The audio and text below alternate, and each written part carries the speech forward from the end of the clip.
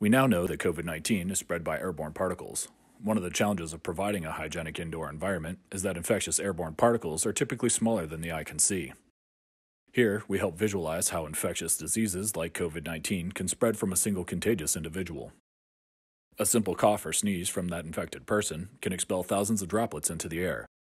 Shown here is the red particles. The virus travels within the airway from the individual and into the air return vent. When premium filters like MERV 13 are used, the majority of those particles are trapped in the filter and not recirculated into the room.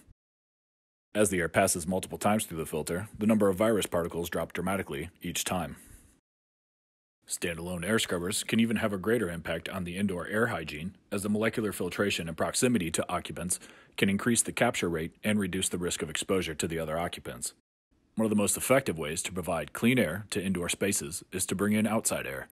Rooftop DOAS units bring in fresh, outside air to flush recirculated air from an indoor space. Introducing additional fresh air through DOAS or dedicated outdoor air systems can serve to dilute the infected particles with additional fresh air which does not contain the infectious particles.